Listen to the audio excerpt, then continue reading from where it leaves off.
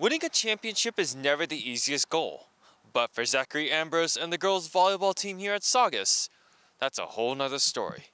They defeated Campbell Hall in the CIF Championship match and took their place at the top as champions. The Centurions and the Vikings clashed yesterday in a championship matchup. Saugus dominated the first set and the second set followed. To close it out, Centurions' Taylor Tree spikes the ball but is knocked out from Campbell Hall, which gave Saugus the point to close the set. In set 3, the Vikings came close to even the score with Saugus, but the Centurions kept to their game plan, which helped them keep the lead over Campbell Hall.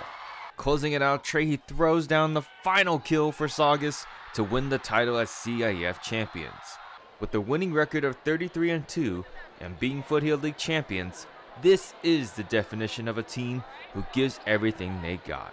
Oh, they did everything they trained for. The game plan worked really well, and they executed the game plan that was in front of them. You can have a great game plan, but if you don't execute it and score off of it, then it doesn't mean as much. But they did absolutely what they needed to do, and it showed on the court.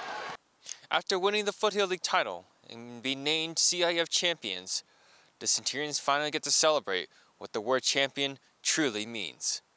For Canyons News, I'm Kyle Kawamoto.